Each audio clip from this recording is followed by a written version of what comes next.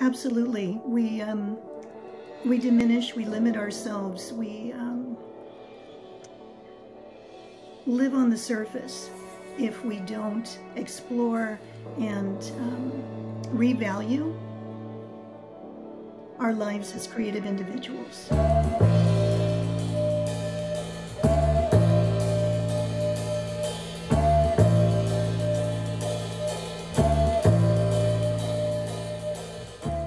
Welcome to the Quotidian podcast. I'm Bradley Dennis.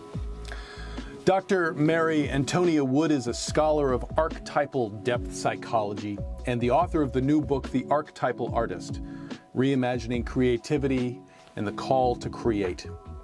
Her work and focus are actually among the principal resources that I claim as inspiring this show and many of the topics that I curate here, namely a reinvigoration of meaning and a connection to the psyche through the creative process. Dr. Wood is the chair of the Depth Psychology and Creative Life program at the Pacifica Graduate Institute and is an accomplished visual artist whose work draws deeply from both the surrealist bricolage movement as well as the feminist symbolism of seminal painters such as O'Keefe and Cornell. Her work reflects a deep interest in the eternal mysteries of existence. She has said of her work, "It is an act of discovery, a journey through mystery, through legend, and through myth." It's a sort of spiritual archaeology which eventually leads to the barest elements, the hidden essence within. And it's a fitting description of her work as a scholar as well. She is an absolute encyclopedia of creative philosophy and reference whose breadth of knowledge continues to astound me at every turn. So we spoke about the shamanic origins of human creativity, the role of the artist in this growing social and political movement and space, and about her middle name and the power that she derives from her Hispanic heritage. This podcast is produced by Carolina Commons, which exists to foster the creative spirit in individuals, in teams, and in communities, to encourage good faith communication, and to lift the human condition towards finding meaning and purpose. To learn more, please visit carolinacommons.org. And if you like what you hear and you want to support our work, we could use the help. Please check out our Patreon page, patreon.com/thequotidian. And you'll receive great gifts, exclusive content, and as always, the chance to be on the show. We are absolutely grateful and indentured to your listenership and welcome your feedback and support now more than ever. So please enjoy the beautiful depths of a deeply and fiercely creative spirit, Dr. Mary Antonia Wood. Dr. Mary Antonia Wood, welcome to the Quotidian. Thank you, Bradley. It's great to be here with you. It's great to see you again. First of all, I want to congratulate you on your new book, The Archetypal Artist. Well done. It's a beautiful read. Thank you so much. It was a labor of love, many years in the making, and I'm been so gratified by the comments that I've been receiving recently from fellow artists, creators, and makers. So thank you so much for acknowledging that. Oh, you're very welcome. It's a wonderful combination of the material that you teach in your graduate program and it's obviously based in your experience as an artist. And so I'm really curious to hear you talk a little bit about the two. But before I ask you about the book and about your experience, I'm really curious about your middle name and the origins of your middle name. I immediately thought of Willa Cather, but I'm not sure is that the origin of it? No, not inspired by Willa Cather, but my heritage is Mexican. My mother is from Mexico. I grew up 10 blocks from the international border in Arizona with most of my family, on the Mexican side. So I'm, as fate would have it, one of those sort of crossroads people that I talk about in the book. Yeah. That sensibility that tends to be handed to us no matter where we grow up, if we grow up on the frontier or elsewhere. Yeah. So on your mother's side, what part of Mexico was your mother's family of origin? From Sonora, right Okay. Along the border on the other side of the wall, actually. Yeah. Wow. The area where I grew up, the small towns along southeastern Arizona, are some of the places where the infamous Trump wall has gone up and continues to go up. It wasn't like that when I grew up. There was, of course, always a border, always a physical line and a metaphorical line, if you will, between the two. But now it is something much different. It is very frightening, and I think it's meant to be that way. It's very difficult to go back and see that. Yeah, absolutely. It's definitely an imposing symbol. Well, that's fascinating. That's, I've gotten to know you a little bit over the last couple of years, and I would never have guessed. I went with the literary reference, but not the heritage. So that's fascinating. Do you feel a strong connection to that side of your identity, and does that ever influence the work that you create? It does, absolutely. Before, like so many people, I've lived many lives in this one life. And long before I ever found myself studying depth psychology, having the opportunities to teach it, combined with studies in creativity, I was an artist known in the Chicana and Chicano circles in the Southwest, in New Mexico primarily, where I lived for over 20 years.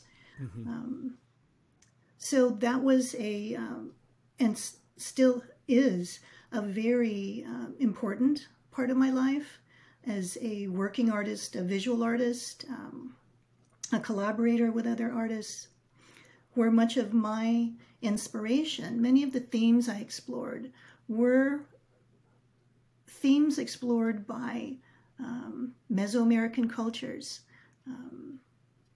themes of what lasts, why do we do the things that we do? Why bother with art? Why bother with poetry? These were the sorts of things that the philosophers, the wise people, the healers, the artists of Mesoamerican cultures struggled with in their time, much as we do now. And what were some of the answers that you came up with? Why poetry? Why art? Why Well, creativity? I can I move into that with a couple of quotes from some of the people who've influenced me?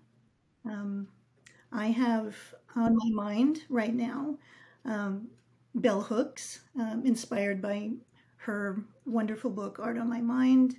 Toni Morrison. Yes. With a very prophetic piece that she did, an interview for The Nation in 2015. Along these questions, I also think of Camille Paglia, the art historian, cultural critic, and James Hollis, the well-known Jungian analyst, writer, and speaker. So let me answer that question with some thoughts here from these luminaries. Yes, yes. So setting us up, thinking about our moment in time, which was not so different from what Toni Morrison considered in 2015. She wrote about the rise of authoritarianism, prophetically, something that we're seeing even more dramatically today. And she has a list of 3 strategies that oppressors, despots, and authoritarians use. So number one was select a useful enemy, an other, to convert rage into conflict, even war. Number two, limit or erase the imagination that art provides, as well as the critical thinking of scholars and journalists. And number three, distract with toys, dreams of loot, themes of superior religion or defiant national pride that enshrines past hurts and humiliations. And then Hooks, writing probably around that same time, pondered that if one could make a people lose touch with their capacity to create, lose sight of their will and their power to make art, then the work of subjugation or colonization is complete. And then Paglia, whose statements appear very early in the introduction to my book, observed that art serves as the voice of liberty, requiring nurture without intrusion. Art unites the spiritual and material realms, and in an age of alluring magical machines, a society that forgets art risks losing its soul. And then finally, Hollis, James Hollis, from his Tracking the Gods, The Place of Myth in Modern Life. The artist is often the carrier of the mythological project, the one who, from the intersection of conscious intent and unconscious patterning, makes the myth of the age. If we are to read the ciphers of our time, to decipher the mythic texture that lies just beneath the surface, we're obliged to attend to the artistic voices around us. So those four voices, among many, were very instrumental to me in considering the power of art, the necessity of creative practice for both quote-unquote professional creators and artists and everyone else. To limit, to sideline, to diminish the truly transformational power of art is to step closer toward that subjugation and colonization that Hooks talks about. It's eerie to look back at how the arts of ancient peoples or peoples of the Americas were wiped out, were destroyed, and see now in our time the diminishment of artistic voices. And that some of that comes from ourselves, from artists in community with other artists. Mm-hmm. And it seems that those points by those four authors are more salient than ever right now. And it seems like the work that you're doing, both in the scholarship with your book, but also the program in which you teach at Pacifica Graduate Institute, that you are instrumental in helping connect artists back to source in a lot of ways, to reminding not just sort of the entertainment and maybe superficial pastiche that our culture and society has moved to turn art toward, but rather the transformative power of it, the sustaining power of it, the inspirational power of it. Absolutely. We diminish, we limit ourselves, we live on the surface if we don't explore and revalue our lives as creative individuals. And that includes linking back to the artist's lineage in the ancient shaman. That is a figure that made its appearance in this book.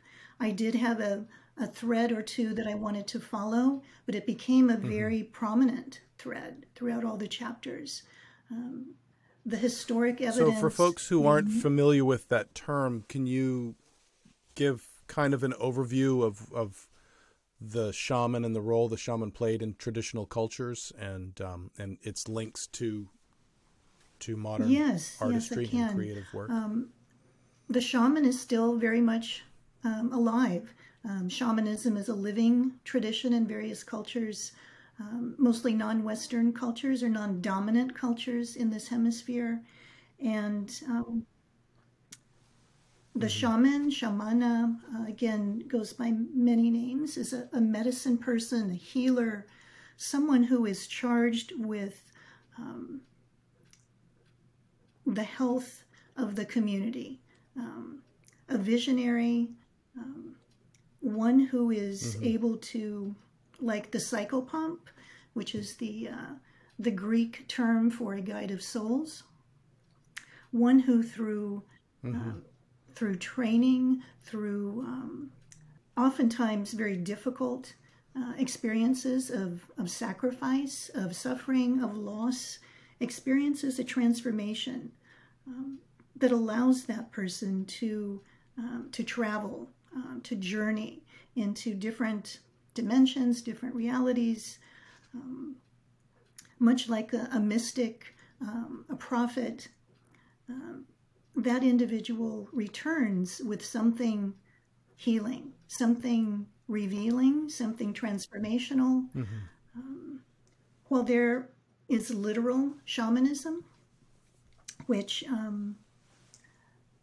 is something we need to be very respectful of, to not colonize, to not make those moves of appropriation.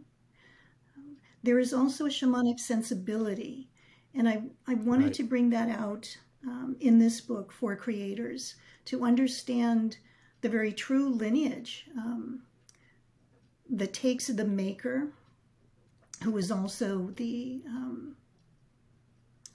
cipher of our time, to go back to Hollis's term, take them back to the origins of the artist, maker, creator. And that, of course, takes us to the cave painters, to magicians, to sorcerers, to alchemists. All of these figures, hermits, that occur in both world history and mythologies. Those are the ancestors of today's artists and creators. Right. To know something about that, to feel that in yourself and have it confirmed. One of the things I wanted to do was bring together a number of very authoritative and convincing voices on this idea of a shamanic sensibility. Of course, many contemporary artists do study something that we could call shamanism. They are working with elders. They're working within traditions, with living shamanic practices. But that doesn't diminish the work that artists without those kind of opportunities or inclinations can do. There's something shared there, very important, a sharing between the artist, the healer, the prophet, the mystic, that is very vital for our time. It's probably the aspect of being a creator that is most sidelined, because it is the most powerful. This gets back to that notion of the same avenue that the shaman or the griot or the hungun, the sort of the central healing figure of these cultures, they mediate this vertical access of the spirit realm in order to, with gaining visions, which in modern parlance might be akin to inspiration for an artist, right? This idea of being an interlocutor of the spirit realm and understanding what it is that the horizontal realm needs. what's the connection between the shaman and the soul and this idea of, we talked about Hillman a little bit, and Hollis certainly talks about this as well, the anima mundi, the soul of the world, and that connection to that, and allowing that to come through in a creative voice. The crossroads is actually turned out to be one of the key ideas that shows up later in the book, one of the guiding ideas and images that was not something I anticipated when I started, but it seems to make a tremendous amount of sense to me that the crossroads is a meeting place. The artist is a meeting place of ideas, of forces that are not under their control. Yeah. One of the things that the beloved poet Stanley Kunitz said about being an artist is that there's no set way to access the unconscious, that place of inspiration, whether we call it the unconscious, depth psychological term, which is kind of a abstract, very abstract term, or we call it imagination, the spirit world, what have you. There's no formula for that. But what the artist does is, through patience, through devotion, through risk-taking, the artist becomes the crossroads. In Kunitz's words, the artist becomes a good host. Yes. The unconscious learns that you are there to mediate, to facilitate, to come into relationship, into community, not dominate, not impose your willpower. It reminds me of Anne Sexton's quote, "Ambition is the death of the poem," she wrote. Beautiful. And that idea of you arrive and then you get out of the way. Yes. You become the vessel, right? You become the mediator or the mediated and in some cases. And to go back to your idea about the connection to soul, soul in both C.G. Jung's work and especially in James Hillman's work is a mediator, the mediatrix, the Jung's idea of esse in anima, being in soul. This esse in anima is a reality between realities, between the esse in re, which is the matter, material world, the world, the physical world, and then the esse in intellectu, the world of, I would say intellect, but we tend to think of that as like human intellect or smartness or IQ, but in this sense, it is the world of the ineffable, might be a way to put that. Something that is unknown to us, the mystery. So soul navigates that middle realm, and that is where the artist can also find themselves, can also work in that realm. Having a foothold also in the material world and bringing something back. One of the wonderful ideas that comes very early in the introduction in this book is from Jean Erdman Campbell, the wonderful modern dancer who was married to Joseph Campbell. And Jean Erdman Campbell observed that the artist and the mystic are very much the same, except that the mystic does not have a craft. So Campbell,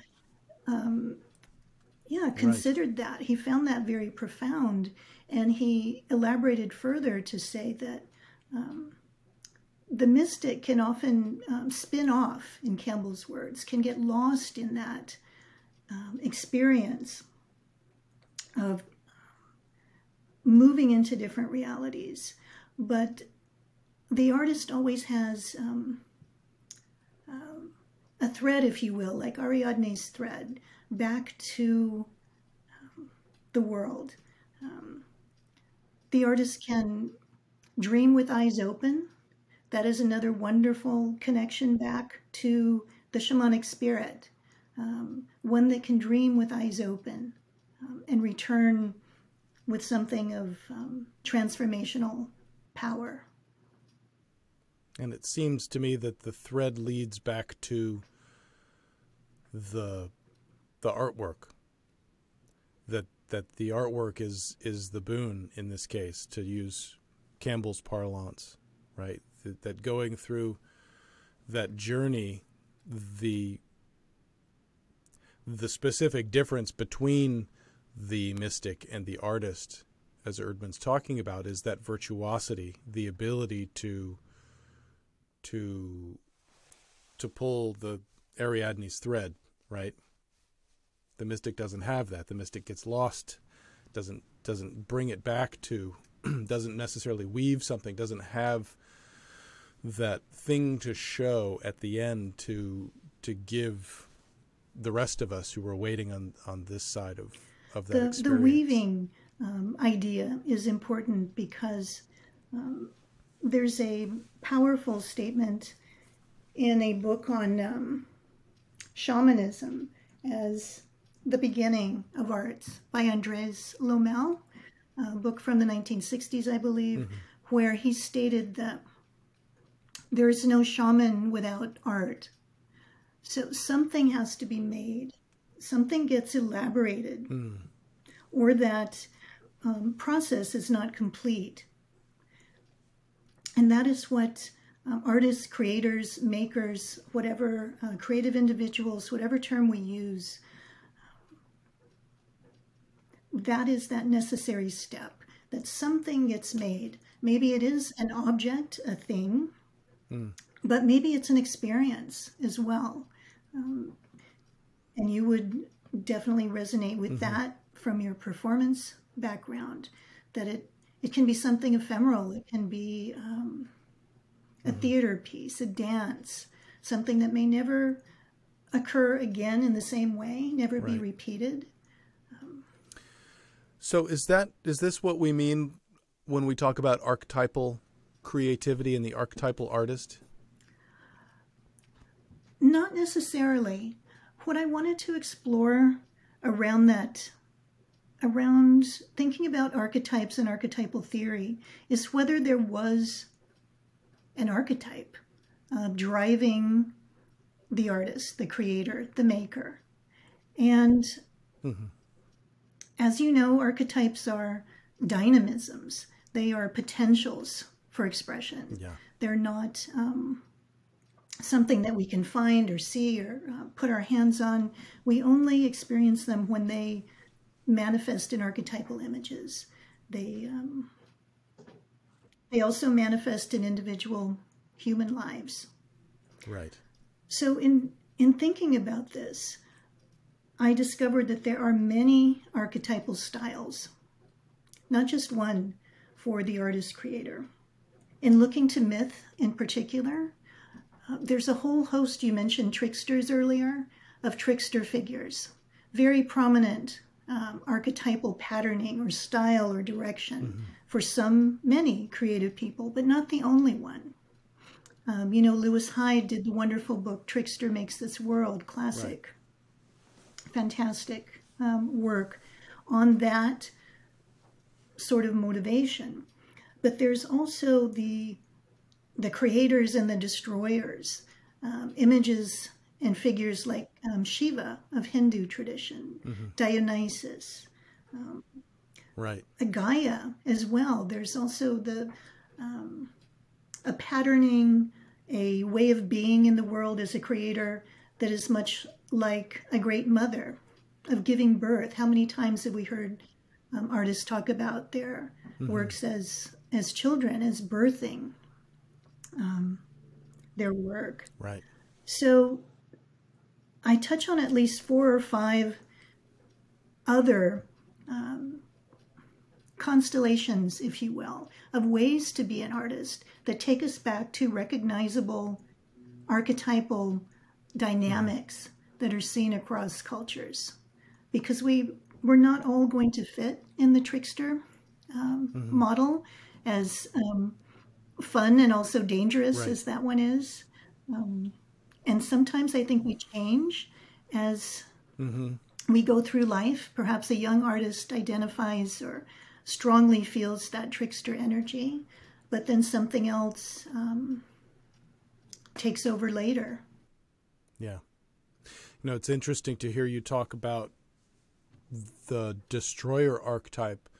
I mean, obviously you one thing is defined necessarily by its opposite. In my recent conversation with the painter Daniel Domig, he talked about intentionally sabotaging his paintings so that he would have to come back and fix them, and that he creates this sort of palimpsest of experience as he's working. He doesn't do sketches before he just goes, and sometimes he's starting with brushes that still have paint on them from his last canvas, and so this process is as much a destruction of the blankness, the whiteness, as it is the creation of something else, that one can't exist without the other. And it wasn't until you actually put it in those terms that I realized that archetype exists there, and that it almost seems to me, correct me if I'm wrong, that duality, regardless of what archetype you might identify with or you feel like you're inhabiting at the moment, you're also, by definition, defined by the opposite. Or you have them, they interplay with each other. I'm thinking of one of Jung's most penetrating ideas about creativity, where he said that creativity is as much destruction as construction. That's a very Heraclitan kind of thought, who was an influence on Jung and Hillman and other depth psychologists, as well as a very Taoist sort of outlook, where you have an interplay of not necessarily opposites, but polarities. I'm diving back into Heraclitus now with the current class that I'm teaching on creativity and aesthetic sensibility. And the idea of those intimate antagonisms, necessary antagonisms, which are like siblings, two sides of the same coin, lovers, this play. If we look at traditions beyond the West, I'm thinking of Hindu traditions with the idea of Leela, the play of the gods. There is a playful warring, even, that is life-giving, that is necessary, that must happen. Otherwise, you would have just stasis. When you're talking about these ideas of polarities and opposites. Yes. So, apart from the self-defined artist, the maker, the creator, the performer, what in your mind and in your experience can archetypal creativity, and for that matter the creative process, teach or inform the everyday experience? One good place to start answering that is with one question that is central to this inquiry, something I've thought about for many years, and that is whether creativity is some sort of endowment or special gift. What sets the artist apart? Is the artist different from others? Is creativity available to all? And Jung's ideas on instinct, which were further elaborated by James Hillman, offered some really good insight into those questions for me. So starting with Jung, he proposed that there were 5 vital instincts. An instinct toward hunger, sexuality, an instinct toward movement out into the world, sort of an extroverted instinct, and also one of reflection. And then the 5th was a creative urge, a necessary and essential aspect of creative movement, activity in the human psyche. And in nature, in the world, of course, we're not separate. The human psyche is not separate from the psyche of the cosmos, from the world around us. That takes us back to the anima mundi that you mentioned earlier. If we use that, if we agree on that, then we can see ourselves having that same creative, I would use the word urge, but it's actually more like an ongoing activity, whether we notice it or not. It is there. Nature is always creative. The cosmos is always creating in its construction and destruction. Right. So Jung didn't go much further with that. And this is according to James Hillman, who did go further with that and proposed that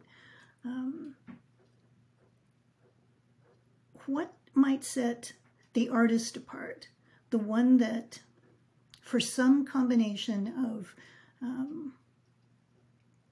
deep longings, a feeling of necessity, a feeling of destiny, to create, to make, what might be the difference there would be perhaps a clearer channel to that very human instinct. So here we hold a couple of things, that creativity is not a possession or a dispensation to a certain group of people called artists. It is available to all of us, and it's extremely important. If we just think back to those few quotes that I offered, very important to be aware of one's creative nature, to create in the world, to make without the expectation that one need take on the role of artist.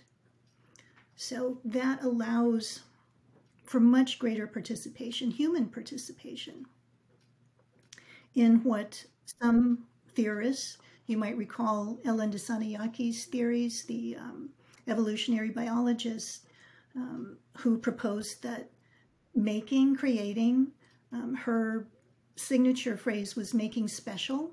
Yes. Was a type of behavior that was not linked to professional artists, but throughout time and the development of humankind, it became selected as an activity that led to our survival and to our thriving. Right. So again, we're kind of balancing these big questions of creativity for all, inherently in all. Yes. What makes the difference? What sets a devoted creative life apart? There's also the understanding, I'm thinking back to your example of the shaman, that everyone understands the need for the shaman and the use and the applicable skill, but you can't have a village full of shamans. Not everyone would survive the trip. Not everyone has the skills. Not everyone's willing or able, or if they are, that they may fail. Like there is a process, and I think that as I hear you talking about this, and I think about my own experience and seeing friends and colleagues who who have or have not succeeded as quote unquote artists in our society, a lot of that has to do with Yes. sort of how that term has been twisted currently, but also what you're willing to endure, right? That to truly, like you're saying, like the Anne Sexton quote about getting out of the way, and Yes. the moment the artist has ambition, they become a commercial artist, I think, in a lot of ways. So we're talking about a more narrow subset of the term creativity as it has to do with that spiritual soul of humankind, of the world, of the cosmos. Yeah, we're talking about both. Yeah, the value of recognizing our creative natures as human beings as number one. The foundational aspects of understanding, of reimagining creativity. There's a beautiful passage in some of Hillman's work where he talks about our lives as being our most important opus. That is the greatest creative work, and one shared by all humans, the opus of our lives. But next to that are the individuals that you're referring to, people who do hear a profound and urgent, arrestive calling to something like a service of the soul. It's not unlike taking vows in a spiritual tradition. And artists have spoken about this in their own ways for centuries. There is a level of surrender, of sacrifice. Again, I always turn to the word devotion. And you touched on the fact that not everyone would want to do that, or is potentially cut out for that or prepared for that. But it's a role that we give lip service to at our peril, that artists are not people that we should turn to for wisdom, for transformation, for the kind of bridge building that we need so desperately right now as the world faces not only the rise of authoritarianism, which I hinted at the beginning, but certainly the climate crisis. You know, I just read an interesting interview with the novelist Sandra Cisneros yesterday. I think it was in the New York Times. She's now living in Mexico. Has been there for a decade or so. And she was commenting upon whenever there's a disaster or something, a tragedy in our lives, we call in the authorities, the medical experts, the a list of usual helpers that must come in. When things as awful as like school shootings happen. And she was wondering why we never call in the poets. Why don't we look to our poetic voices to help us heal, to help us come back together, to understand each other, to grieve together? We don't. We are missing a very important piece of our humanity when we push our artists aside. And when I'm speaking of artists in that sense, I mean the type of individual who has devoted themselves in a way that would parallel the shamanic spirit of being in service to the community in the ways that shamans were in the past and still are in traditions other than the dominant Western traditions.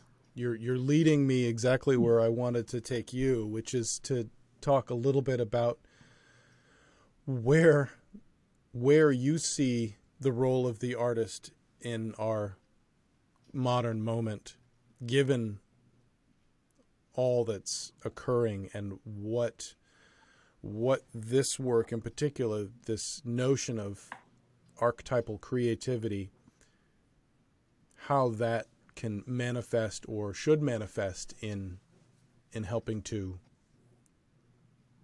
fight this both tyranny and sort of obfuscation of our inherent sovereignty as creative beings. I think we need to realize our powers and not be convinced that art making is frivolous, or it's a luxury, or it's something that is done for patrons who are well-heeled, who can afford to support the arts. I think it needs a very radical reimagining of the kind of power, sacred power, magical power, sorcery, if you will, of the arts, of all of the arts. Take ourselves seriously to begin with, if we want to be able to wield these powers seriously in the world. So one thing that comes to mind is the poet Lawrence Ferlinghetti, a poet and publisher who died maybe within the last year. And one of the things he believed was that art is capable of a total transformation of the world and of life itself, and nothing less is really acceptable. That's a good point. Yeah. So when you hear something like that as a creator, that's the kind of thing that can reorient, that can bring you back, that can wake you up. Creators are makers, and artists are the people who don't look away, the people who, for as much as we can, of course we're also human, but to our powers, we stay awake and we can awaken others. We seem like we're slumbering toward the abyss, sleepwalking toward an abyss. And my conviction is that what we're missing in this mix, we've had plenty of rational conversations that don't seem to be going anywhere. What we need is a big dose of the irrational, what the artist can bring. A type of... what the poet Hakim Bey would call poetic terrorism. Something... The idea of unmediated, just spontaneous imagination liberation. Yes, and to that, there's D.H. Lawrence, a passage that I included in the book because it is so powerful and so in tune with what you just said, in a work that he did around Walt Whitman's poetry. Lawrence proposed that the essential function of art is moral.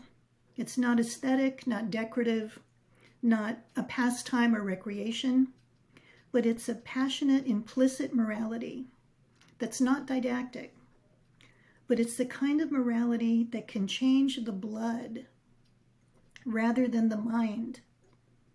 It changes the blood first, and the mind follows later in the wake. You are the Swiss Army knife of artistic scholarship.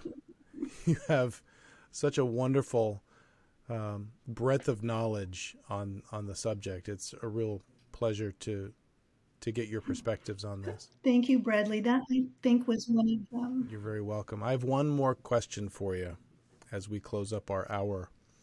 what is the question that's not being asked right now?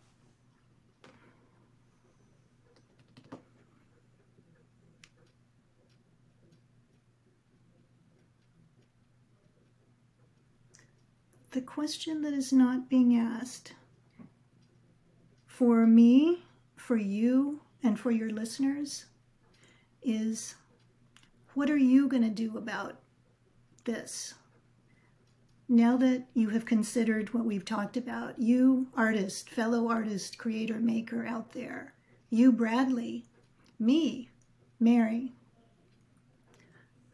what am I going to do? What are you going to do today, tomorrow, to reimagine and reclaim your powers as a creator? And what's your answer for yourself, Mary? Where does your work lie? The tension for me right now, the question leads to a tension of the work that I love with others, helping them find this power within themselves, to renew their vows, if you will, or to make them for the first time if they're just now realizing that this is their destiny. There's a tension in being called to that, and also the need to retreat from that into more private contemplation and making. It's probably a tension that many of your listeners feel as well, especially those that work with others and love that work. You may recall that the wonderful poet Mary Oliver, some of her advice to creators was to never take a real job. Don't get a manager's job. Yes. Yeah. I mean, she would get up at 5 in the morning and write till 7 or 8 and then go to work at the post office, or she was a teacher, co-teacher. She did many things, but she was very careful to guard her gift, guard that necessary and sacred time. The image that's coming to me is of someone making sure that everyone's able to wake up in time to see the sunrise. Don't sleep through it. It's gorgeous. Even though there's going to be another one tomorrow, don't miss this one. Yes, absolutely. And it takes a person getting up before the dawn to alert everyone to the dawn. It's someone who can see in the dark, if you will, has a little bit of night vision in that place that most would rather not tread into. So, well, thank you for that, Mary. That's beautiful. So before I let you go, is there anything that you'd like to announce, or how can people get a hold of you or find you online? Anything in particular that you'd like to? Yes, let me do that very briefly, but at the very beginning of our conversation, you asked about my heritage, and I told you about my fascination with Mesoamerican art and philosophy. And I'll give you just a little plug, but then I would love to end with a fragment of a poem, a Mesoamerican poem written by a creator, anonymous creator, probably from the 14th, 15th century. So, yes, the book, The Archetypal Artist, Reimagining Creativity and Call to Create, was published by Routledge in March. It is available at all the usual places. And I hope to be doing additional programs for the general public. I had a beautiful program this past summer with this under the same name for a group of diverse and amazing people from all over the world. We were together for 6 weeks every Saturday, doing private work in between and coming together for discussion. each Saturday. So I'm hoping to do another version of that through Pacifica's retreat center, Pacifica Online, which is such a wonderful, welcoming, and really dynamic platform. Well, take us out with some Mesoamerican poetry. I will. Oh, my heart, you must be strong. Love the sunflower, the flower of the one God. Are we here on earth for nothing? The sunflower fades, the sunflower dies. I fade, I die. I, coyote hungry for wisdom, I say, we are only a little while here, not forever on earth, not forever on earth. Only a little while. Though it is jade, it will be broken. Though it is gold, it will be crushed. Though it is quetzal feather, it will be torn apart. Not forever on earth, not forever on earth, only a little while. Who will know my name? At least my songs, at least my flowers. What is there to do? Are we here on earth for nothing? At least my songs, at least my flowers.